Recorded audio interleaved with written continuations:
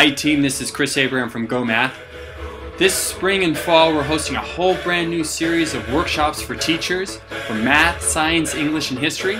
You should check out these workshops. We're going to be holding them in Massachusetts, in Florida, in New York, in California. Check them out. I'm sure you'll find them very helpful. Take care.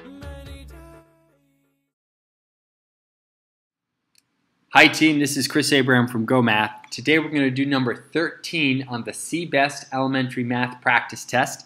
This is the Elementary Math Practice Test for teachers in California. It's one of their teacher certification exams on the elementary school level involving math. It's a good one to review along with a bunch of other different states, but this one here does a good job of introducing some of those core math problems and core math nuts and bolts type of problems. So let's take a look at it. Let's read over number 13. It's going to involve estimating and front-end estimation. All right, number 13. Which of the following is the best estimate for 4,286 times 390? And it gives us these estimated values. Now, the key word here is estimate. And we're going to do that front-end estimation strategy that we did in the last problem. I don't want you to actually multiply out 4,286 and 390. I want you to estimate values that are close to this. So we're going to identify the first digit in each one of these numbers. The 4 and the 4,000 and the 300. And we look to the 4,000, we go to the number before it. We say, does that 2 get rounded up or down? Now, if it's greater than 5, if it's equal to or greater than 5, it would get rounded up and make this 4 a 5,000. But since that 2 is less than 5, this all gets rounded down. So 4,286 is approximately 4,000. And I'll do front-end estimation on the 390. I look to the 3.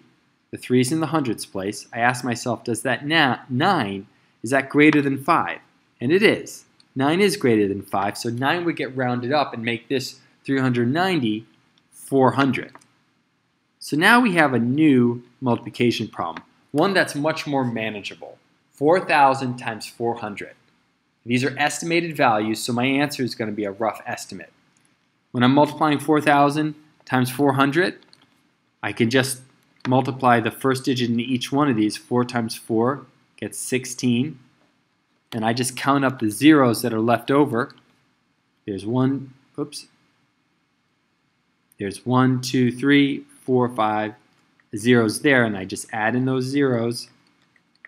Now what I have is a new number, 1,600,000, and that would be my approximation, having estimated 4,286 to 4,000 and 390 to 400.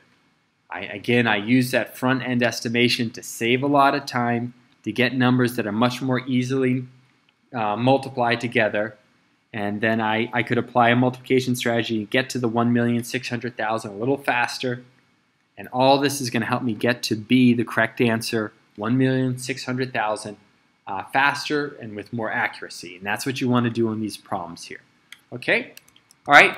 Good problem to review front-end estimation and a multiplication strategy. I hope you like this video, team. This is Chris Abraham from GOHmath. The answer is B. Have a great day. Take care.